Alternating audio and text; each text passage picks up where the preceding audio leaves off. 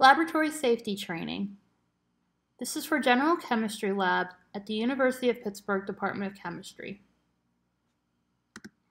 You might be thinking, why should I have to go through safety training if I'm doing a web-based lab course and not handling chemicals?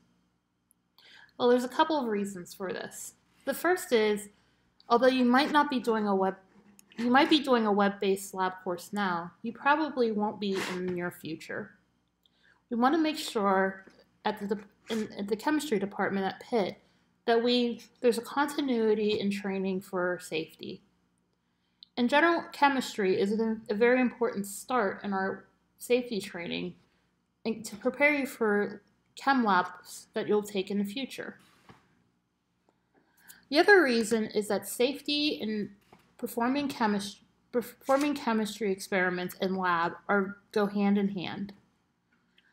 All chemicals, laboratory protocols, and lab equipment have some sort of hazard or risk associated with them.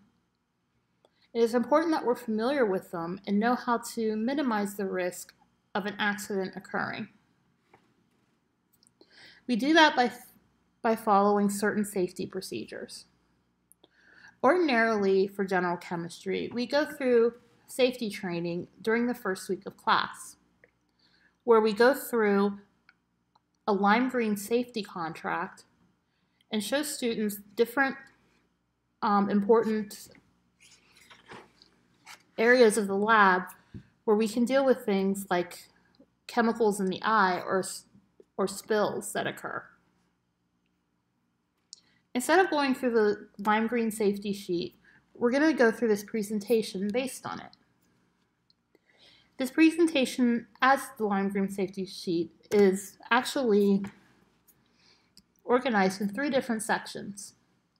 The first section deals with dress code and behavior within the laboratory. The second part goes through cautious handling of chemicals and laboratory equipment. And the third part talks about emergency or accident response. Let's go on to the first part, where we talk about dress code. What you wear when you come into the lab is a very important part of what keeps you safe. And what you wear when you come into the lab keeps you safe because it provides an extra barrier between your skin and the chemicals that we use in lab. So, appropriate dress in lab starts with making sure that your skin, which is very vulnerable to damage by chemicals, are covered. So in the chemistry lab, you want to make sure that you're wearing pants that completely cover your legs and shirts that completely cover your torso. You don't want to wear shorts or any other pants that do not cover your legs or shirts that do not cover your torso. You also want to make sure that you wear footwear that completely cover your feet. You don't want to wear shoes such as clogged sandals or any other types of pumps or flats that do not cover your toes, the tops of your feet, and the back of your feet. Another thing you want to make sure that you do is tie back long hair so that it doesn't come into contact with either chemicals or open flames. And in general chemistry, we do use quite a bit of open flame in the form of Bunsen burners or Fisher burners. You also do not want to wear contact lenses in the lab, as they interact with different organic solvents that we might be using in certain experiments and cause them to be fused to your eye. It is probably a very good idea to wear your eyeglasses for lab. Another important barrier that we use to protect your skin and other parts of your body from chemical exposure is what we call personal protective equipment, or PPE. In general chemistry lab, there are 3 types of PPE that we use. The most common and probably the most important is using chemical splash goggles. At the University of Pittsburgh, we have to wear chemical splash goggles in our teaching labs. You can't wear safety glasses or any other type of goggle that doesn't completely and snugly fit on your face. Another important barrier between your skin and the chemicals that we use is a lab coat. Lab coats could provide complete, very good protection and an extra layer between your skin and the chemicals that are used in lab.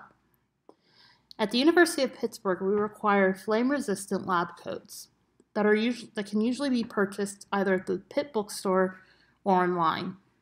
Of course, for this web-based class, you do not need to buy either chemical splash goggles or a flame-resistant lab coat, but you may need them for future courses where we do in-person labs.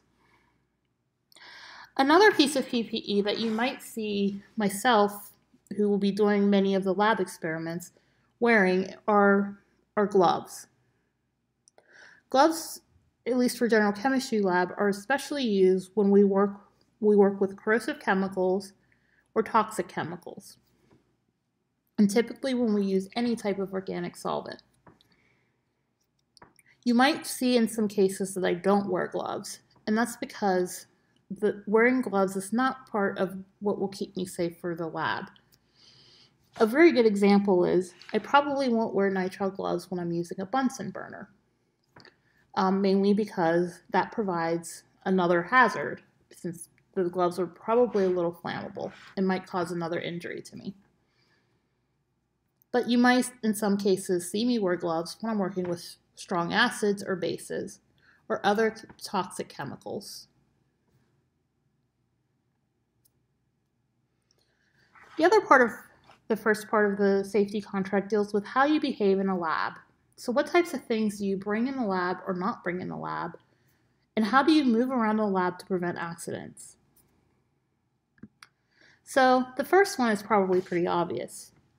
No food or drink are allowed in the lab. This also includes tobacco products and chewing gum. Since these things can become contaminated with chemicals, finding an easy entryway into your body through ingestion or through breathing. It is also very important that you move around the laboratory carefully to prevent accidents. Walk slowly and carefully, and do not run around the laboratory. It is also important that you do not do anything to startle a lab mate while they're working, as this can cause the person to have an accident. It is also very important that you do not touch chemicals with your bare hands. Always use a scoopula or spatula to obtain any solid reagent and a beaker to obtain a liquid reagent. This is true even if you wear gloves or even if the reagent doesn't seem like something that you should have to use a spatula for. For example, metal strips, such as zinc or copper. This is the end of part A, guys. Now we're going to move on to part B and look at reagent handling. How do we handle reagents in a laboratory? Probably the first important thing that we want to assume is, or to keep in mind, is that there are different hazards associated with reagents that we work with. These hazards are listed at the beginning of each experiment. Here are some common ones that you'll see. What I'm going to show you are what we call the Global Harmonized System, or GHS pictograms. These are internationally and universally recognized pictograms for certain hazards associated with chemicals. One of the first pictograms that we'll show here is for flammable chemicals. We want to assume that all organic chemicals that we use in lab are flammable. This means we don't want to use them around a heat source or open flame. The second common hazard are corrosives that may be corrosive to the equipment that they're used with or when they become in contact with your skin. Acids and bases tend to be corrosive chemicals. And these are chemicals, for example, that you might want to wear gloves while handling. Another hazard that we might see are chemicals that are acutely toxic or poisonous. This is represented by the skull and crossbones pictogram. These are also chemicals that we might want to wear gloves while handling. The final pictogram is for environmental hazards. These are chemicals that when are put into the water stream can be dangerous to aquatic life or other forms of plant and animal life.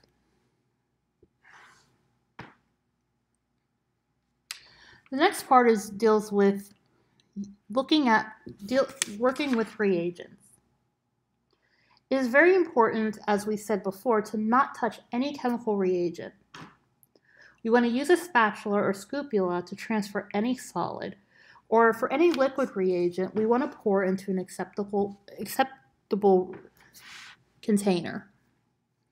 We want to make sure in that case that we match the task to the container to the task. For example, we would not want to pour from a gallon reagent bottle into a skinny 10 milliliter graduated cylinder because that graduated cylinder can tip over. We instead would want to use something like a beaker, which is harder to tip over and safer to use. In this way, we actually prevent an accident from occurring.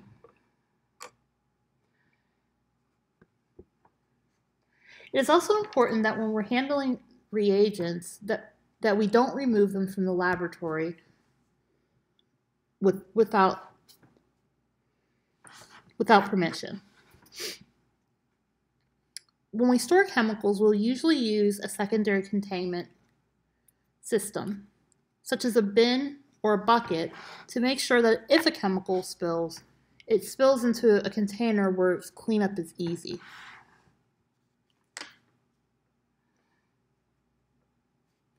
It is also very important that we make sure that chemicals do not become contaminated.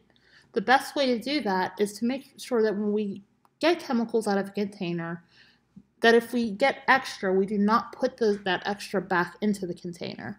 That extra reagent is now considered to be waste and should be disposed of properly. We also want to make sure that when we obtain what we need, we put stoppers, lids, and caps back onto the reagent bottles. Finally, when we're done with doing our experiment for the day, we'll have a lot of waste that we need to dispose of. Some waste can be safely flushed down the drain with plenty of running water, but other types of waste might need to be collected. Your laboratory instructor will tell you how to dispose of your chemicals at the end of the day, either in specially labeled waste bottles as seen in the picture, or by flushing them down the drain.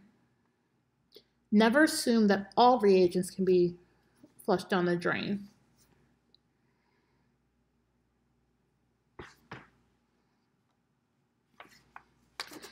You'll also work with a lot of different laboratory equipment. One thing to make sure that you look out for is broken equipment. Probably the most common types of equipment that you use in a chemistry lab are different types of glassware, such as beakers, flasks, test tubes, and graduated cylinders. When you first look in your lab locker, you want to make sure that none of your glassware has any cracks or chips in them. If they do, they cannot be used to do chemical experiments and must be disposed of properly.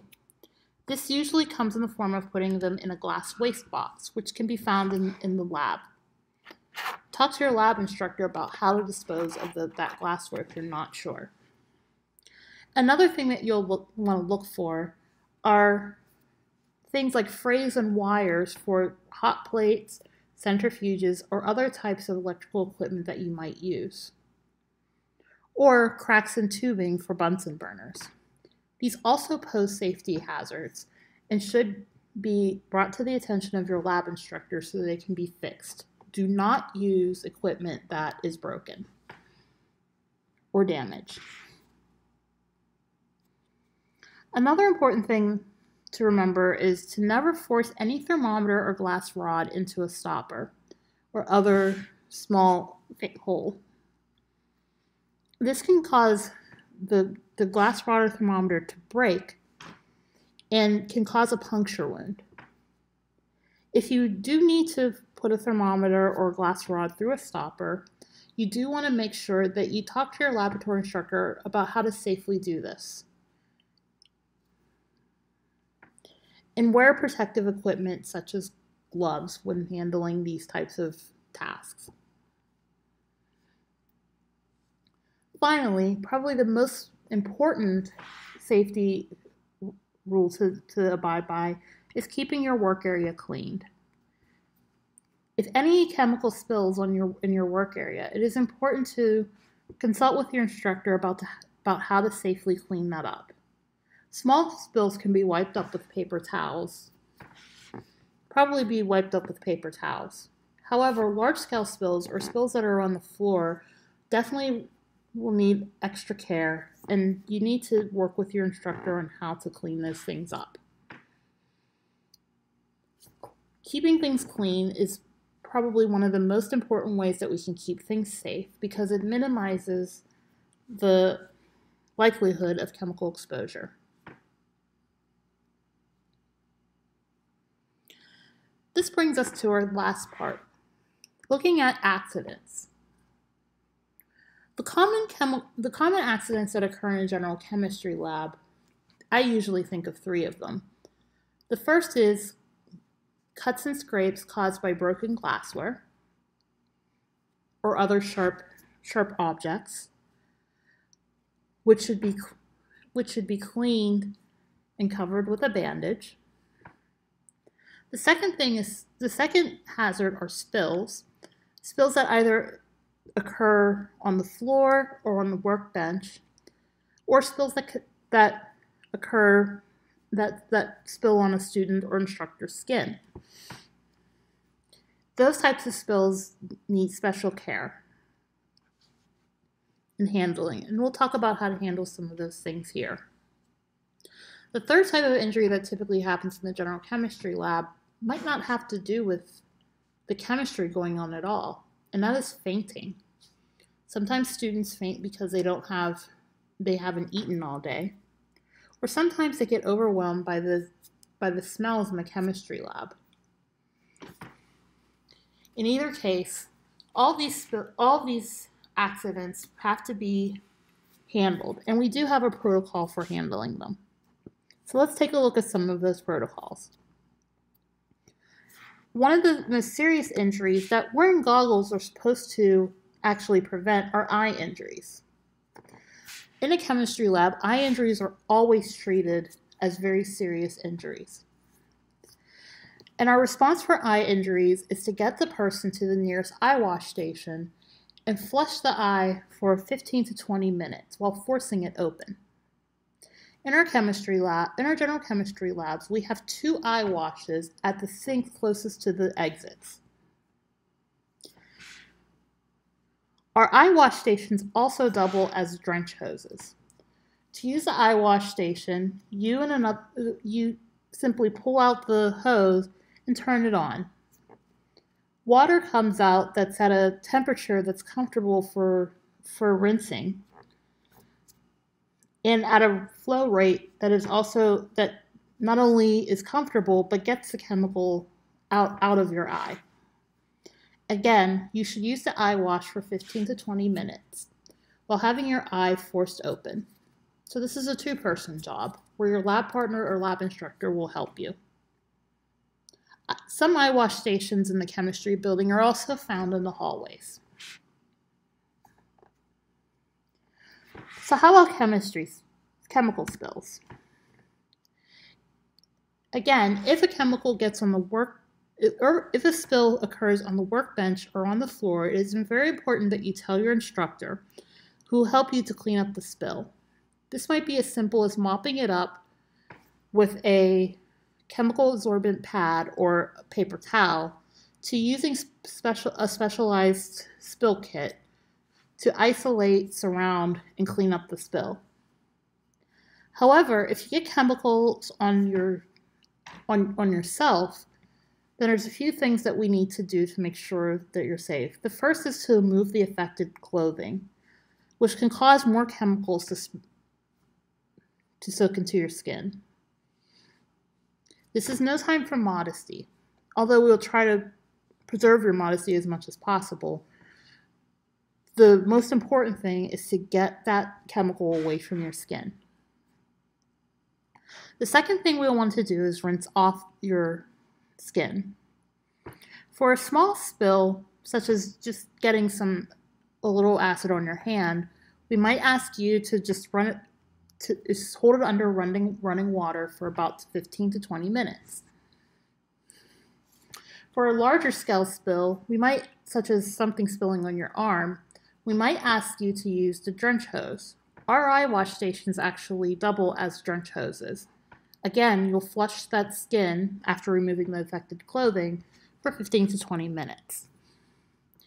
If there's a large-scale spill, such as a spill getting on your legs or on a large part of your torso or body, you'll need to use a safety shower. In our building, the safety showers are located in the hallway.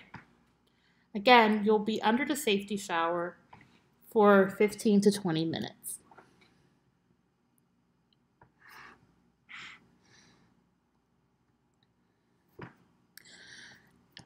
After we treat you immediately, take care of the immediate need to get the chemical off, there are a couple of things that will also happen. One thing that will happen is that we'll file an incident report. Incident reports are not just limited to when an accident occurs. Incident reports can be filled out if we have a large-scale spill on the floor. You'll fill this out with your lab instructor as soon as you're able. Again, the most important thing is to make sure that you're safe. We'll take care of the incident report as soon as we can afterwards. If an incident does require you to seek medical attention, there are two places that you can go. For less serious injuries or accidents, you'll probably go to the University Student Health Center, located in Nordenberg Hall. For other injuries that require emergency response, you will be taken to UPMC Presbyterian Hospital, which is located in Oakland, just a few blocks away.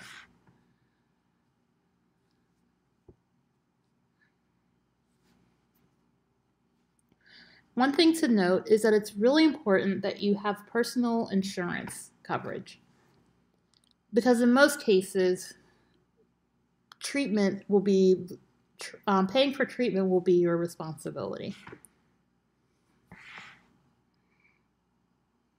Another thing to look out for are different building alarms.